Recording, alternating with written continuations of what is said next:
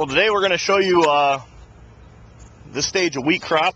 We raise wheat here in West Michigan.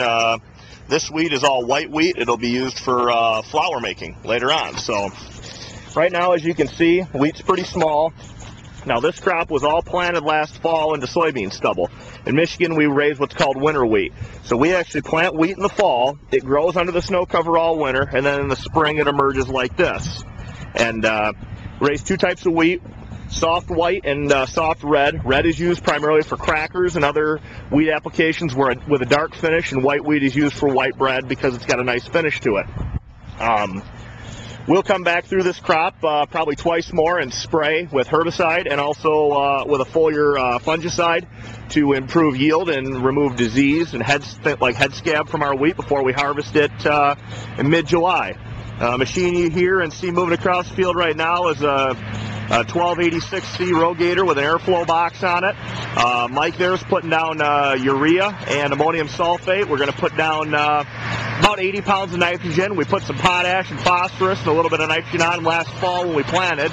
And he's out this morning with an airflow machine fertilizing wheat with nitrogen so we can produce a crop.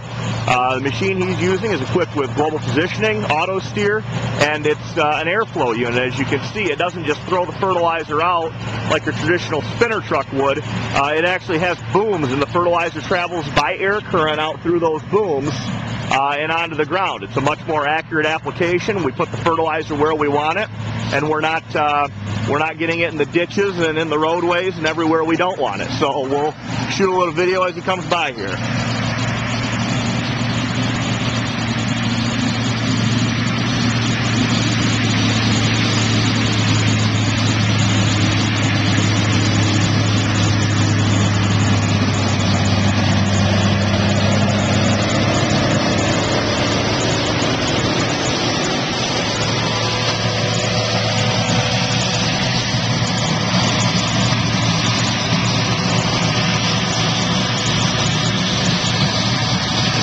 There you have it. That's the first stage of wheat in Michigan, and we'll do some tillage work later this week. We'll start with that, and we'll see you next time.